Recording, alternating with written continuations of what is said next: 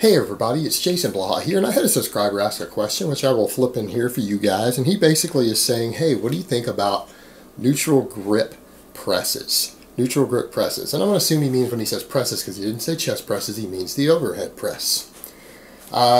Great question, and he's asking about it because he says they seem to help with my shoulders. I have really rolled shoulders from sitting at a desk all day. I've noticed when I do these, in addition to doing extra rear delt work, it takes away the pain in my shoulders. I'm also scared of losing size in my chest. Is this going to be a problem? So let me put on my +5 out of weaponsmithing. Work on skilled at my crafting a little bit, and let's talk about this. Alright. I will show some footage later because I actually recorded some of these today. Because this is an exercise I do regularly.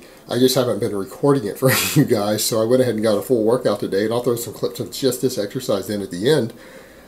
For any sort of dumbbell press, you guys know I recommend kind of a neutral grip or a 45-degree grip. Even a chest press, I always tell people, don't ever turn your pinkies out. Keep them turned in. So you either need to be a full hammer grip, which is a neutral grip, or a 45-degree grip on chest presses.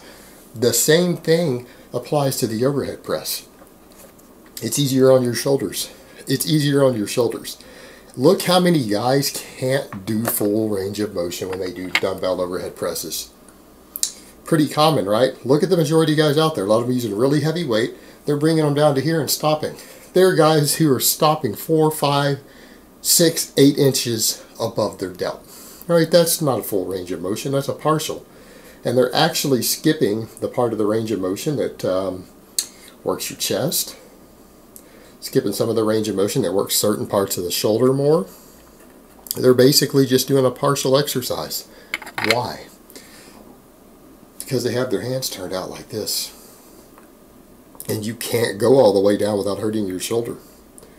But it's not the fault of the fact that you're using dumbbells. It's the fact that people are using a variation of the exercise that's unsafe.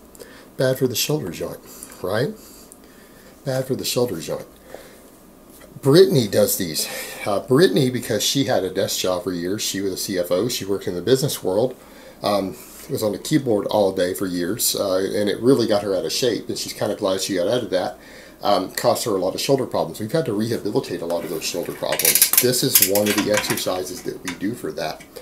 And anyone who's noticed her Instagram lately has noticed, wow, I mean, she got pretty good shoulders for, you know, being a 30-something natty chick.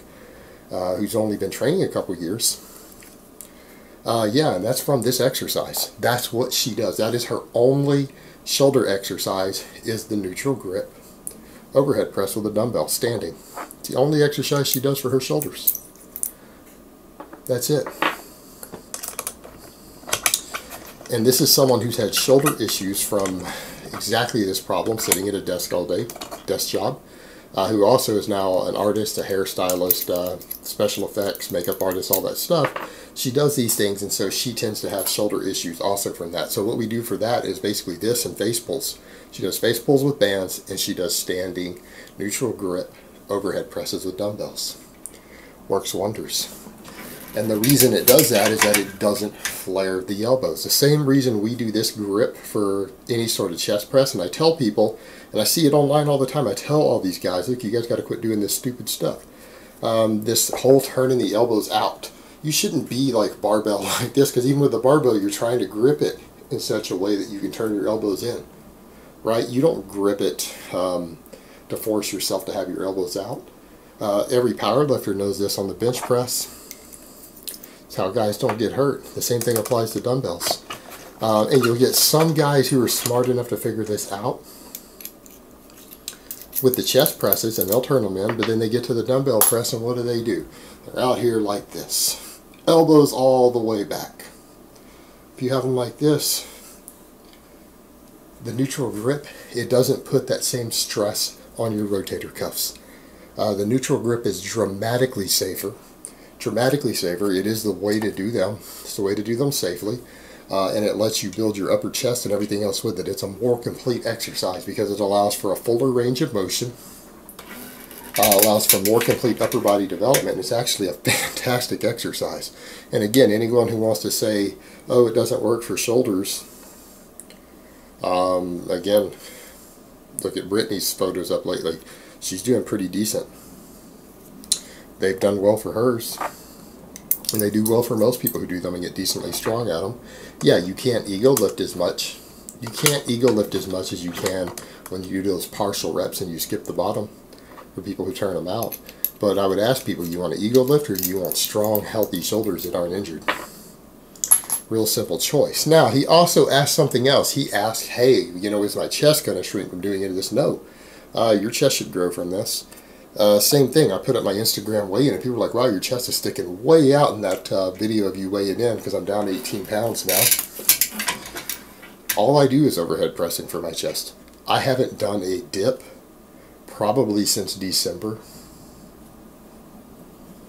I don't do any chest presses.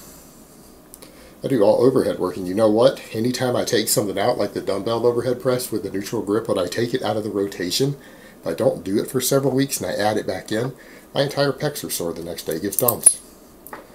The muscle, when you add it in newly to your routine, when you haven't done it for a while, it usually causes soreness in the muscles that it's working. It gives me DOMS in my triceps, gives me DOMS in my upper chest, my whole chest up through here. So it's clearly a good chest exercise. It works well. And for those who don't understand what I'm talking about, again, I will flip the clips in at the end, but to also answer this person's question, these exercises done this way are safer for your shoulders. They'll let you develop your chest just fine. They'll let you develop your shoulders just fine, but you'll do so without risking your rotator cuffs and injuring yourself. It's absolutely the way to go. So I'm really glad that you asked the question, because this is an exercise I wanted to cover more in the future for people that I've been doing. I just haven't talked about much. And so I hope it's been informative. I hope I answered your question, and I will talk to you guys next time, and here's some training footage of me performing now.